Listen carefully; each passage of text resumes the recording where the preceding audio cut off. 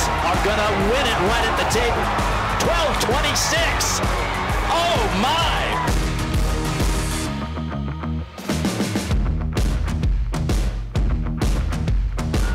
Wow. All I can say is wow.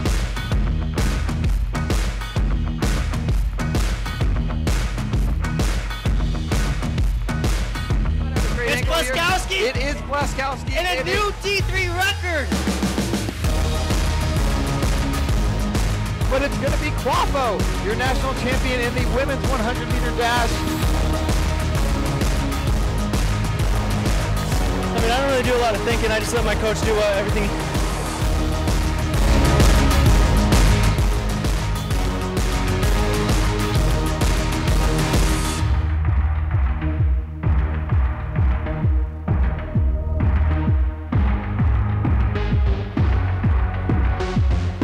Look at this. This is what people want to see. The track and field. People don't want to come and watch some boring stuff.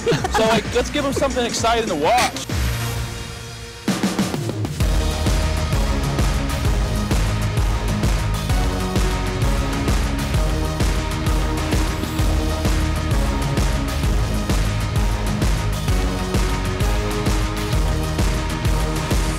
There you go, boys. Congratulations.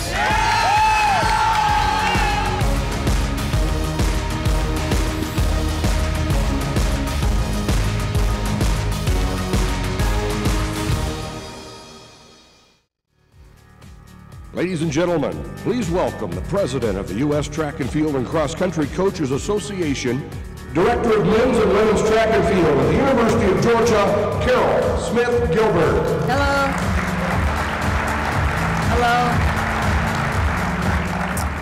Hello. Ladies and gentlemen, good morning. How's everyone doing?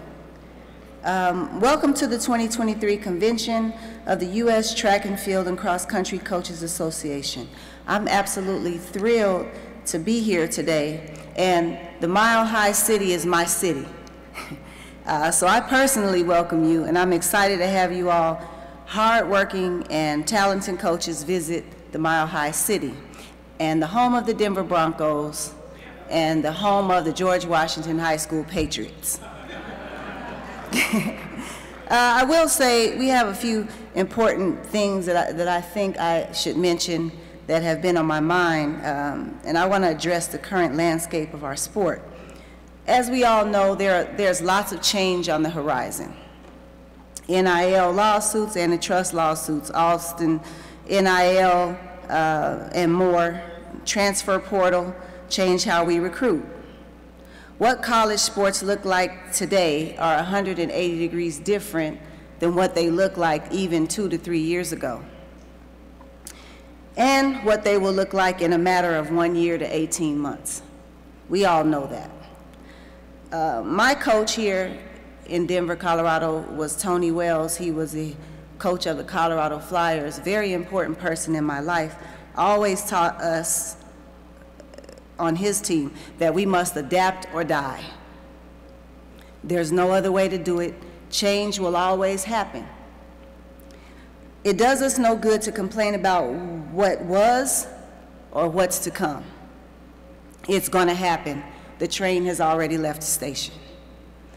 Track and field saved my life more than once, and I believe it's our responsibility from God as coaches to focus on helping our student athletes become well-rounded human beings. The time we spend complaining that the sky is falling, I'm guilty of it as well, is a missed opportunity to save a life. Track and field is the purest sport with the most diverse population on the planet. We're the first sport, we're going to be the last sport because our bodies are our implement. And we are the catalyst to any other sport to be important. Of course, we have to be proactive, and that's why we're here in Denver this week, to make our voice heard and to get organized. But based on the number of collegiate records this season alone, and elite performances, and the numerous talented coaches sitting in front of me today, I'm certain we ain't going anywhere anytime soon. Track and field and cross country is here to stay. So So I would just say, spend your time on your team and continue helping young people become stronger, resilient, hardworking, accountable men and women with college degrees, some of whom would never have the opportunity to earn. So that's what I want to say.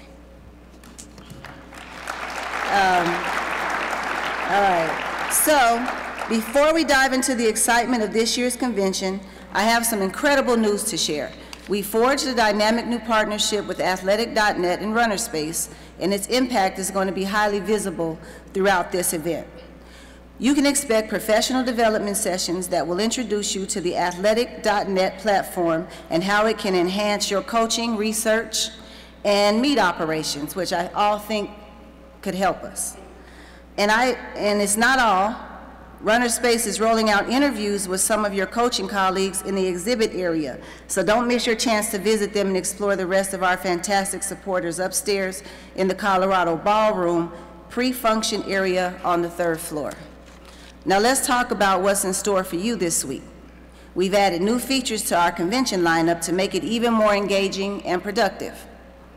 We've arranged an incredible array of educational opportunities that you won't want to miss. We have over 24 technical symposiums spread across 4 different disciplines: endurance, sprints, hurdles, jumps, and the throws. Many of you already had the chance to dive into these sessions yesterday, and if you haven't, there's still time to catch some of the best insights in the industry. Once again, the technical symposiums are for you, and they are presented by the prestigious Drake Relays. Again, we thank them for their support. But there's more. We once again have a strong program of professional development sessions, high school coaching seminars and assistant coach seminars, and director of operations seminars. We've carefully curated these sessions to cater to your evolving, continuing education. I'm particularly excited to share that in our Women in Coaching seminar held yesterday, we had a truly special guest, none other than Olympic and multi-time world champion boxer Katie Taylor, who graced us with words of inspiration. It was a moment that exemplified the strength, resilience, and leadership of women in our coaching community. I did a little research, and women represent over 35,000 of our student athletes between divisions 1, 2, and 3. So I charge USTFCCCA and this membership body to identify and develop female leadership within the organization. I also challenge all women coaches to step forward and be leaders so we can hear your voice. Thank you. My last challenge is for all of us to hire more women coaches and develop them to coach their own event groups and to become head coaches. And for those of you looking to break a sweat, join your coaching colleagues and members of the United States Marine Corps for an invigorating shakeout run tomorrow morning at 6 a.m. I won't be there, but I respect y'all that are.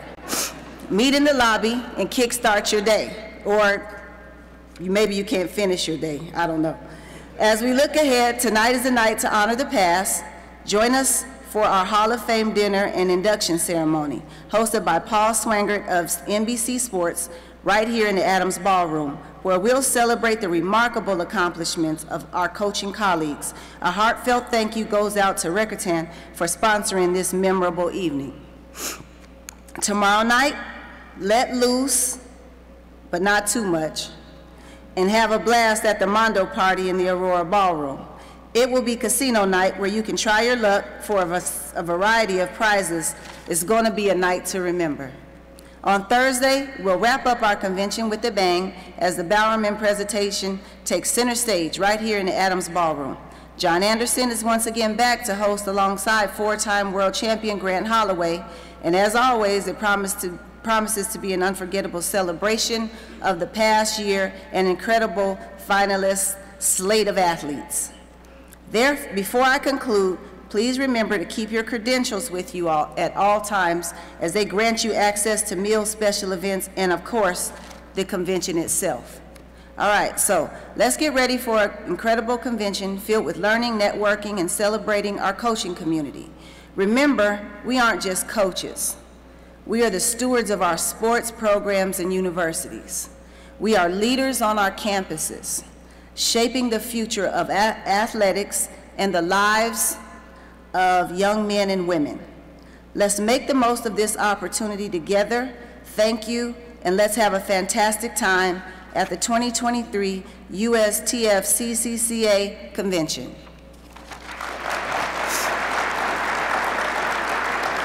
All right.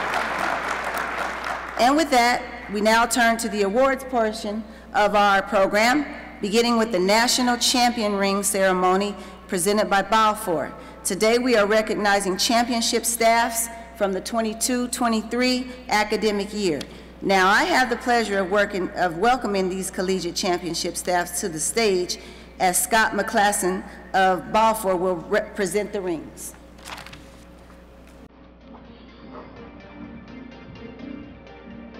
From the NJCAA 2022 Division III Women's Cross Country National Champions and 2023 Women's Outdoor Track and Field Champions, College of DuPage. Coaches Robert Cervenka, Kenny Brown, and Floyd Turner.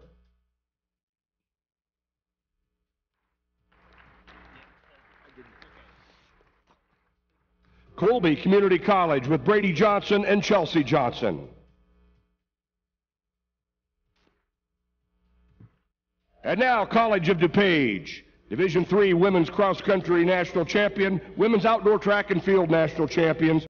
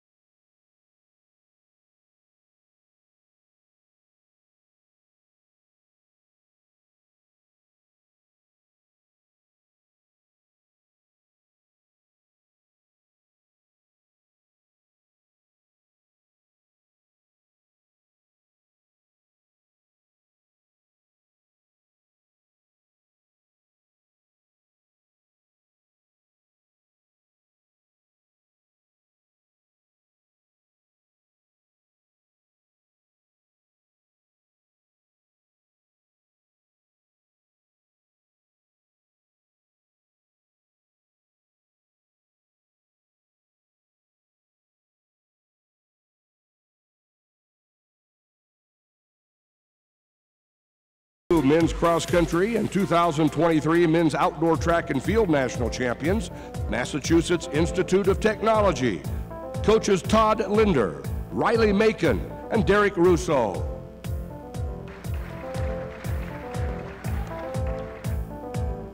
2023 Men's Indoor Track and Field National Champions, University of Wisconsin Lacrosse. Coaches Josh Buchholz and Derek Stanley.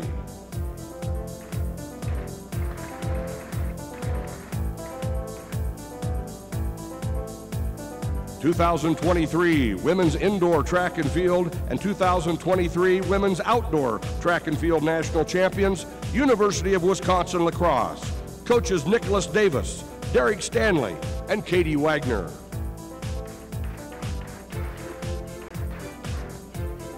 From NCAA Division II, 2022 Women's Cross Country and 2023 Women's Indoor Track and Field National Champions, Adams State University.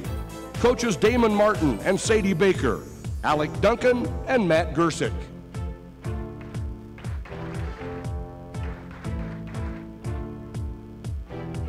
(2023 Women's Outdoor Track and Field National Champions, Azusa Pacific University. Coaches Jack Hoyt, Andrea Blackett, and Sean Smith.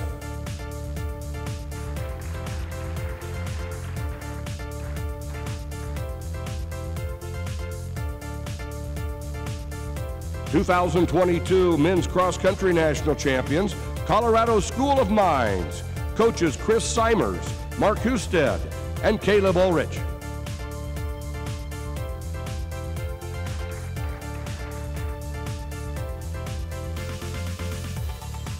(2023 Men's Indoor Track and Field and Outdoor Track and Field National Champions, Pittsburgh State University. Coaches Kyle Rutledge and Jesse Miller.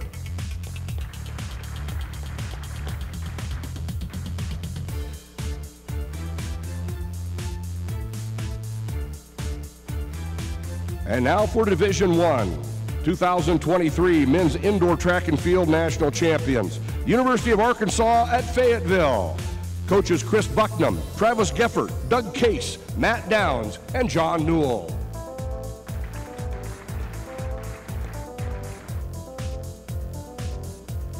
(2023 Women's Indoor Track and Field National Champions, University of Arkansas Fayetteville. Coaches Lance Harder, Chris Johnson, Brian Compton, and Megan Elliott. 2022 Women's Cross Country National Champions, North Carolina State University. Coaches Lori Hennis, Raleigh Geiger, and Chad Pearson.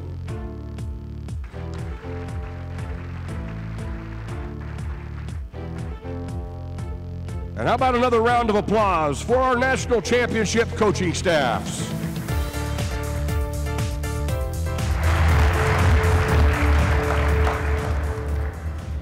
Let's give these coaches another round of applause because I don't think people understand, or maybe some of you do, it's extremely hard to win a national championship. Extremely.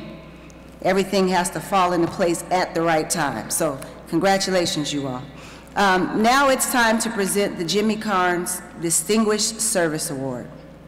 This award, bearing the name of the former association executive director, Jimmy Carnes, recognizes individuals who have exemplified extraordinary dedication and commitment to both our association and the sports of cross country and track and field. I'm waiting for Sam here. Coming up on stage is our very own CEO, Sam Seams, who will have the privilege of presenting this distinguished award. This year, the recipient of this esteemed accolade is none other than Dr. Ted Bulling from Nebraska Wesleyan University. Ted, we kindly invite you to make your way to the stage.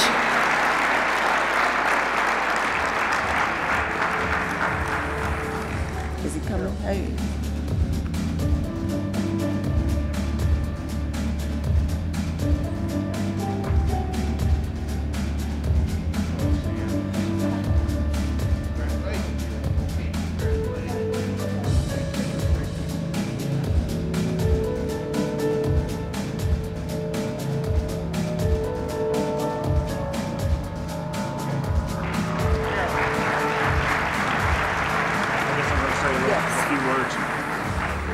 Boy, this caught me completely off guard.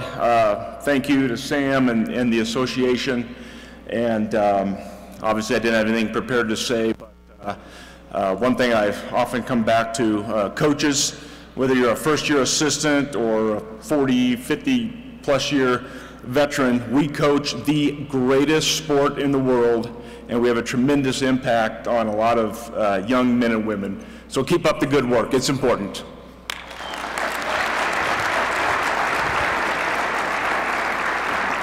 Ted has been a significant contributor to our association for many years, leaving an indelible mark on our shared journey. His pinnacle of service was during his tenure from 2011 to 2013 when he served as the president of the USTFCCCA. Notably, he was the first individual from NCAA Division III to be elected as the president of the association. In addition to this, Ted played a pivotal role in the establishment of the Division III Hall of Fame Committee and has also served on our association's Hall of Fame Committee. This year, Ted retired after an illustrious 38-year career, and let us once again come together and celebrate recognition of the 2023 recipient of the Jimmy Carnes Distinguished Service Award, Dr. Ted Bulling.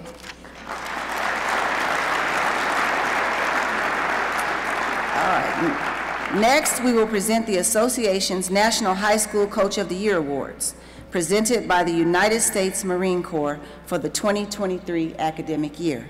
It is my pleasure to welcome to the stage Marine Master Sergeant Christopher McComb, who has a few words to share. There is a shared purpose around what the Marine Corps does and what we are trying to do for our students. The Marines are the tough, the gritty, they're the first in, they're the last out. We've tried to take that same fighting spirit and give it to our team. My name is Cheryl Harris Curtis. I'm Jim Dietz. My name is Ashley Sword. My name is Jeff Dugdales. These coaches and these educators are incredibly important. Whether they know it or not, they're making an impact on these students.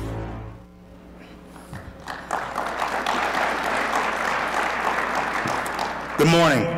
On behalf of the United States Marine Corps, I would like to congratulate all 5 2022-2023 National Coaches of the Year. As a coach, I understand the commitment and dedication it takes to succeed at the highest levels. As a Marine, I salute you for your leadership, driving your athletes to win internal and external battles on and off the track. You have demonstrated the same fighting spirit that is present in every Marine standing watch for our nation across the globe. The United States Marine Corps is proud to partner with the U.S. Track and Field Cross Country and Coaches Association, and we look forward to cultivating deeper relationships with amazing coaches among your membership.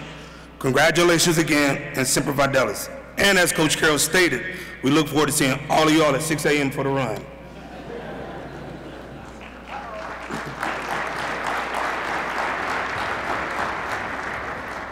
Our first honoree, the 2022 National Boys Cross Country Coach of the Year from Jesuit High School of New Orleans, Louisiana,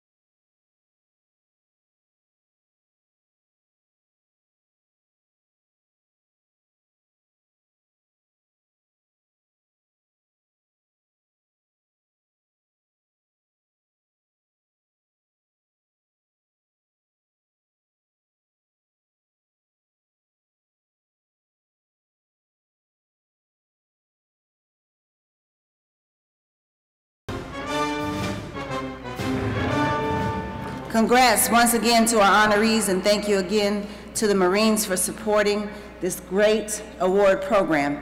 And now I would like to introduce our CEO, Sam Seams, to make some comments.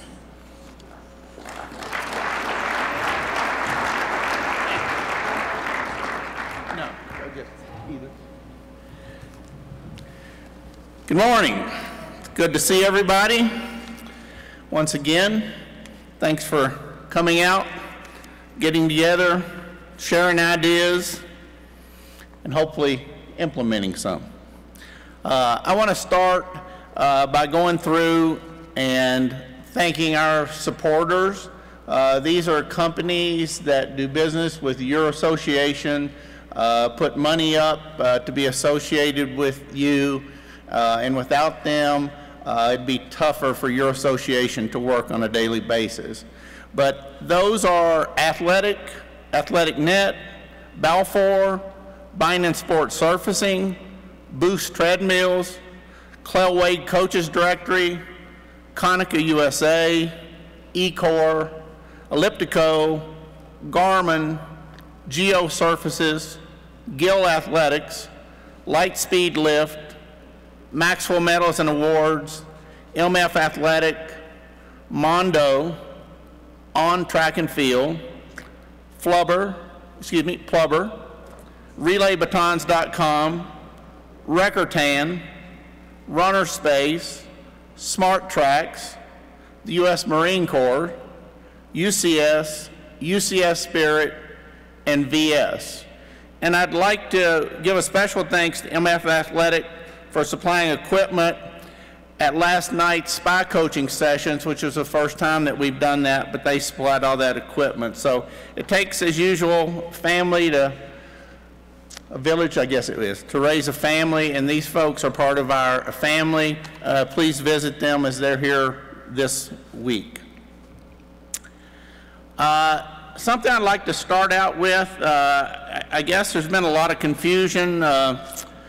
I always say confusion is caused by somebody who wants to confuse people. This subject there should have been no confusion over. So I'm going to try to make the clearest point that I can. It's been mentioned 2 or 3 times that we create a partnership with Athletic Net, but please take note.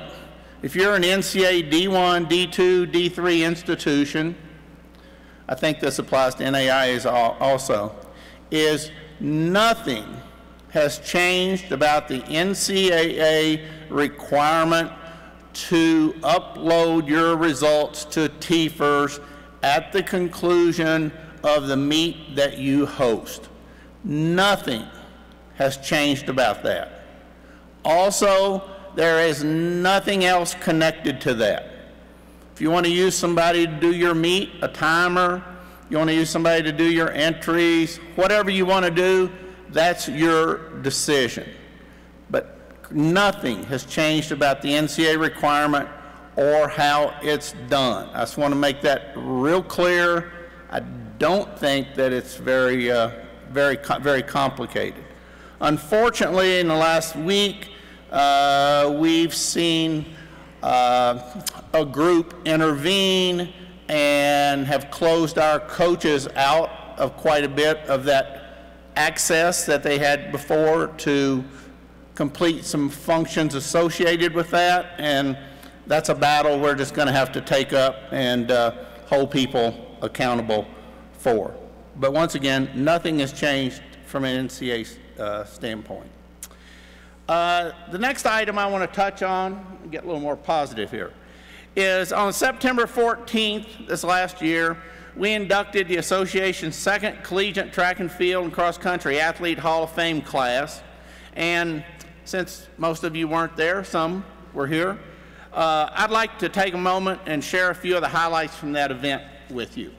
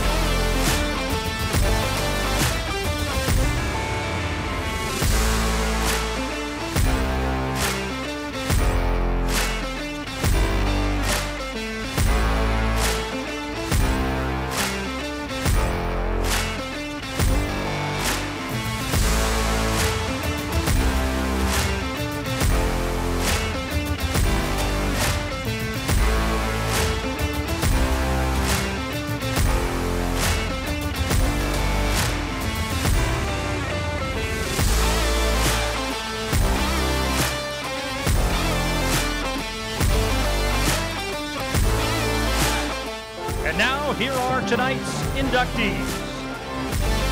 Tonight's host for the evening, Neil Everett. Run faster, jump higher.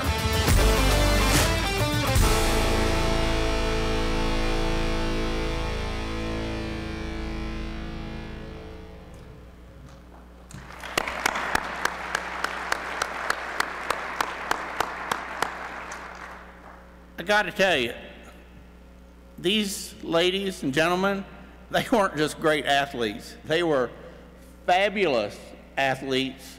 And as we got to spend time with them at the induction this year, also learned they're great human beings, represent our sport extremely well. The next induction, our third class, even though we've been doing this for 100+ years, but our third class will go in on June the 3rd this coming year. So it's a great event. Encourage you to come to it. This is going to be just a little bit dry, but it's extremely important.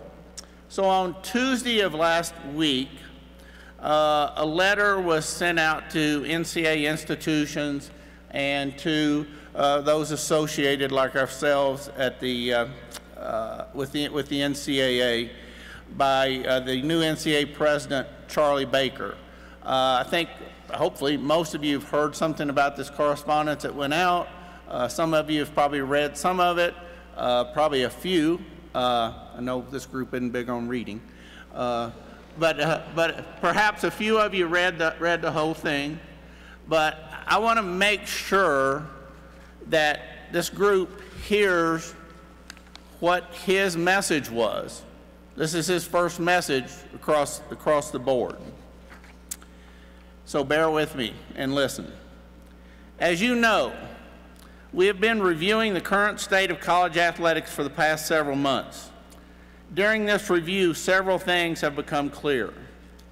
For hundreds of thousands of young people, and for tens of millions over time, college sports are a pathway to a college degree, an invaluable learning experience, and a major element in the plan that successfully launches them into adulthood. Billions of dollars are invested annually by colleges and universities in their athletics programs, their student athlete support systems, and student athletes. College sports alone deliver $4 billion in scholarships to hundreds of thousands of young people yearly. Graduation rates for student athletes have risen dramatically over the past 15 years. So much that across every demographic, student athletes graduate at a higher rate than their peers who are not student athletes. More is being done to build on this success. Starting next year, all Division I schools will be required to guarantee the scholarships they offer to student athletes, whether they play their sport or not. Starting next year, all Division I schools will be required to provide up to 10 years of ongoing tuition assistance to scholarship athletes until they complete their degrees. Starting next year, all Division I schools will be required to provide mental health services to student athletes consistent with the latest best practices. Starting next year, student athletes across all 3 divisions will have access to a nationwide injury insurance program that will provide 2 years of primary and secondary health insurance coverage if they get injured playing a sport for their school and are still in active treatment when they graduate or their eligibility is expired. Looking ahead, financial and operational differences among colleges and universities across all 3 divisions and even within Division I among the colleges and universities in Division I are significant and poised to grow. Across Division I, schools spend between $5 million and $250 million annually on their athletics programs. 59 Division I schools spend over $100 million annually on their athletic program. Another 32 Division I schools spend over $50 million annually on their athletics program. An additional 259 Division I schools spend less than $50 million, and of those, 144 Division I schools spend less than $25 million on their athletics program. Surprisingly, the schools that spend the most on college athletics rely on virtually no student fees to support their programs. On average, 1.8% of a A5, Autonomy 5, athletics budget is paid for by student fees, while 14%, 18% of the budgets for the remainder of Division I schools are funded by student fees. 98% of Division II and Division III schools spend less than $20 million annually on their athletics programs. Like most of their Division I colleagues, these schools make an investment in sports. And by doing so, they make an investment in the educational experience of their student athletes. No one could possibly conclude that most of these schools make money on college athletics. Despite the wide disparity in revenues and spending, the lessons over 500,000 student athletes learn by participating in intercollegiate athletics, and undeniably similar, student athletes learn how to put their own interests aside in pursuit of a higher and more challenging team-based objective. They learn how to get back up when they get knocked down. They learn how to push through adversity to achieve personal and team-based goals and objectives. They learn how to master their craft, one that often requires hours and hours of teaching, coaching, and practice. They learn how to win with grace and lose with dignity. They learn the power and importance of process in both directions. Success is a process, and so is failure. They also learn how to, lean on their teammates and coaches in personal pursuits of excellence in the classroom and on the field of play. However, the growing financial gap between the highest resource colleges and universities and other schools in Division I has created a new series of challenges. The challenges are competitive as well as financial, and are complicated further by the intersection of name, image, and likeness opportunities for student athletes and the arrival of the transfer portal. The contextual environment is equally challenging. As the courts and other public entities continue to debate reform measures that in many cases would seriously damage parts or all of college athletics. Therefore, it is time for us, the NCAA, to offer our own forward-looking framework.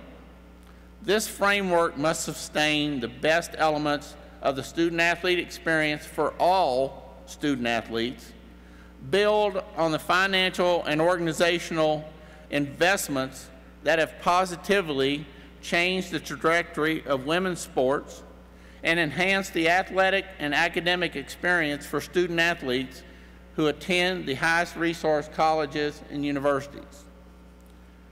To deliver on this framework, we need to make several fundamental changes. First, we should make it possible for all Division I colleges and universities to offer student athletes any level of enhanced educational benefits they deem appropriate.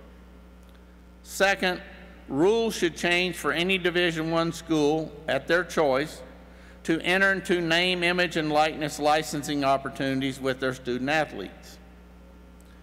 These two changes will enhance the financial opportunities available to all Division I student athletes. They will also help level what is fast becoming a very unlevel playing field between men and women, student athletes, because schools will be required to abide by existing gender equity regulations as they make investments in their athletics programs. Third, A subdivision comprised of institutions with the highest resources to invest in their student athletes should be required to do two things. When within the framework of Title IX, invest at least $30,000 per year into an enhanced educational trust fund for at least half of the institution's eligible student athletes. Commit to work with their peer institutions in this subdivision to create rules that may differ from the rules in place for the rest of Division I. Those rules could include a wide range of policies, such as scholarship commitment, roster size, recruitment, transfers, or NIL. This is Charlie Baker, President, I look forward to hearing from members and student athletes as we move ahead, but moving ahead in this direction has several benefits. First, it significantly enhances the NCAA's ability to provide world-class educational and athletics experiences to the most elite student athletes. Second, it enables the continued investment in women's sports and women's student athletes at a level that compares with future investments in men's sports. Third, it gives the educational institutions within the most visibility, Third, it gives the educational institutions the most visibility, the most financial resources, and the biggest brands an opportunity to choose to operate with a different set of rules that more accurately reflect their scale and their operating model. Fourth, it gives colleges and universities that are not sure about which direction they should move in an opportunity to do more for their student athletes than they do now, without necessarily having to perform at the financial levels required to join the subdivision. Fifth, it gives other schools in Division I the ability to do whatever might make sense for them and for their student athletes within a more permissive, more supportive framework for student athletes than the one they operate in now. Sixth, it provides student athletes in the most competitive and well-resourced part of Division I with significant educational benefits that they can use to launch themselves once they enter graduate or reach the end of their athletics eligibility.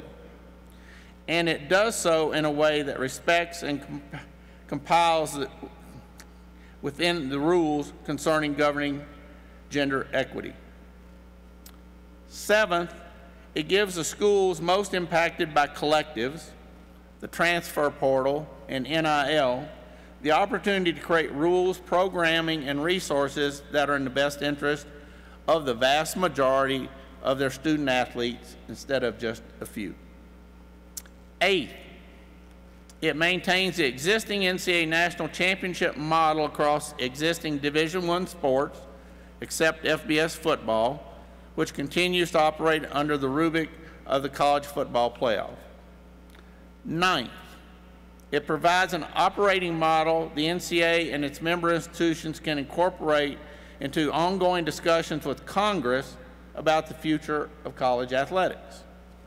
Finally, it kickstarts a long overdue conversation among the membership that focuses on the differences that exist between schools, conferences, and divisions, and how to create more permissive and flexible rules across the NCAA that put student athletes first.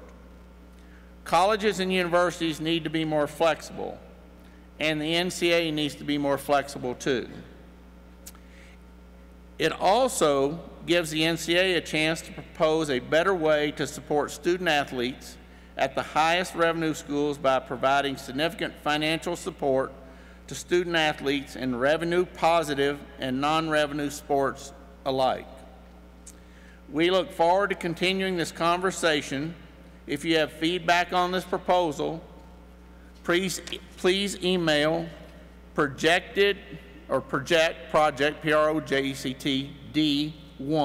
D1@nca.org or provide comments. I read that letter because it's very significant. Two, you need to know it because that is the mindset that is going on. And thirdly, I would say that if that correspondence doesn't say there's going to be changes, I don't know what else does. That was followed by President Baker's comments a couple of days later at a public conference where he said, "We've historically been reactive to changing a future course for college athletics. We need to really step up and own this and show people that we can actually govern college athletics. In reorganizing, it needs to be done differently than it was done in the past." Quote, "Get stuff done." You can take that for what it's worth. I take especially the comment "get stuff done" as a call to action. As a lot, if not all of you know, I've talked about change ever since I've been in this position, and you're probably tired of hearing it, and as long as I'm in this position, you're going to get more tired because I'm not going to drop it. But I will say, and I've probably had more than one failure since I've been in this job, but the one definite failure that I've had since I've been in this position is to get our coaching membership to understand, and Carol touched on this, change is going to happen. You either adapt or you get left behind. We as a sport, I'm not talking about your training. God knows you've adapted. How you communicate, God knows you've adapted. I'm talking about our sport. Our sport of track and field and cross country. We haven't adapted to change, to new times, to new ways to do things. I know it's hard. Change is hard. We don't like to change. But you have to if you're going to stay in the game. I don't know. So I'd like to see the hands of everybody who's probably used a typewriter this morning. Huh? Anybody? I can't quite see. I'm doubting if there's many. They're gone. That was a major part of communication and corresponding for decades. It's gone. The typewriter, the people who own those companies who produce them, so on and so forth, they did not adapt. They went away. It's not good. It's not a good place. It's not a good place to be. I'm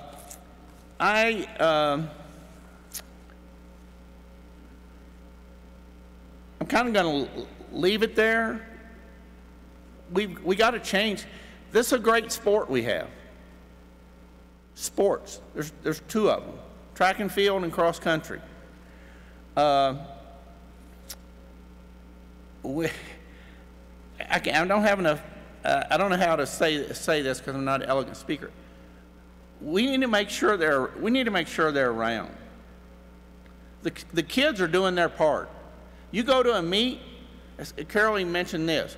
We're having new collegiate records. We're having records broken that were 40, 50 years old. The kids are doing things now that we as adults have not been able to screw it up so much that they still can't rise to the top. You know, we need to perform like the student athletes perform. And something that someone told me this morning, I'd never heard this before, but it resonated with me, and I only have one other thing to say after that. We shouldn't use students to win games. We should use games to use students. I'd never thought about that, but man, that hit me. That's what it's about. We use track and field to win the students over, to help them. So I'll end by saying this. We should and need to protect and advance our sports to ensure that the opportunities that our sports today provide for students and for youth are still in place, so they're there for the future students, the future youth, and well after all of us are dead and gone. Have a good week, and thanks for listening to me. Carol, would you come back up and close out?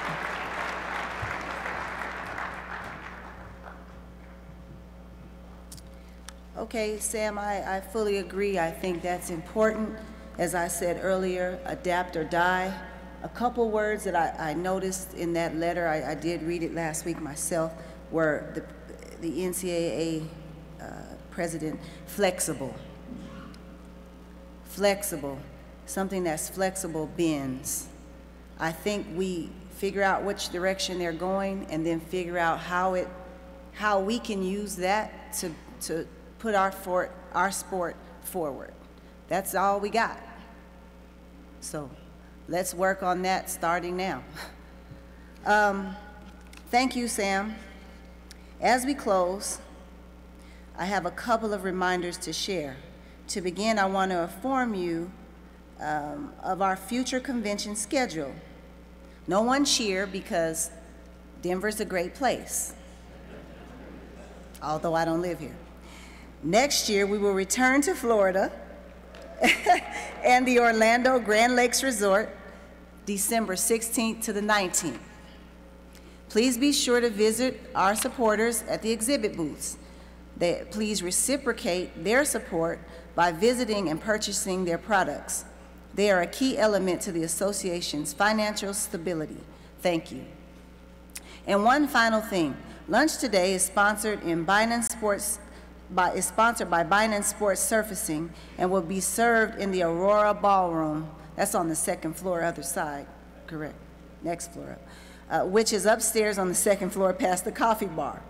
When leaving, attendants will direct you to the ballroom. And with that, the 2023 opening session is now dismissed. Thank you for coming.